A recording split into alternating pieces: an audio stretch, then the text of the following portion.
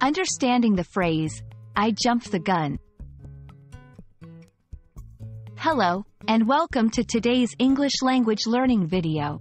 I'm excited to have you join us as we delve into the fascinating world of English idioms and phrases. Today, we're going to explore the meaning and usage of a very interesting phrase, I jumped the gun. Let's get started and uncover the nuances of this expression together.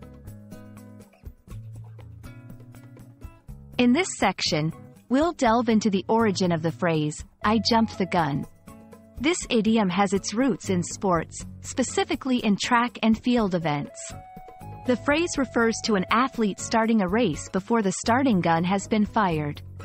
This premature start is usually due to over-eagerness or anxiety. Understanding this origin will help us grasp the current usage of the phrase in everyday English. Now that we know where the phrase comes from, let's talk about what it means in modern English. When someone says, I jumped the gun, they are metaphorically admitting that they have acted too hastily or made a decision prematurely. It's often used in situations where someone has started something or made a move before the appropriate time. This section will explore various contexts where this phrase can be used. To help solidify our understanding, this section will provide practical examples of how I jumped the gun can be used in sentences. We'll look at different scenarios, in personal life, in a professional setting, and perhaps in a more humorous context. These examples will demonstrate the versatility of the phrase and how it can be applied in various conversations. It's also important to know the common pitfalls when using idiomatic expressions.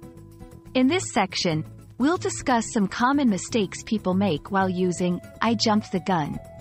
This might include misinterpretation of the phrase, using it in the wrong context, or confusing it with similar idioms. Awareness of these mistakes will help in using the phrase correctly and confidently. And that wraps up our exploration of the phrase, I jumped the gun. I hope this video has been enlightening and that you now feel more comfortable using this expression in your English conversations. Remember, learning idioms is a fun and integral part of mastering the English language.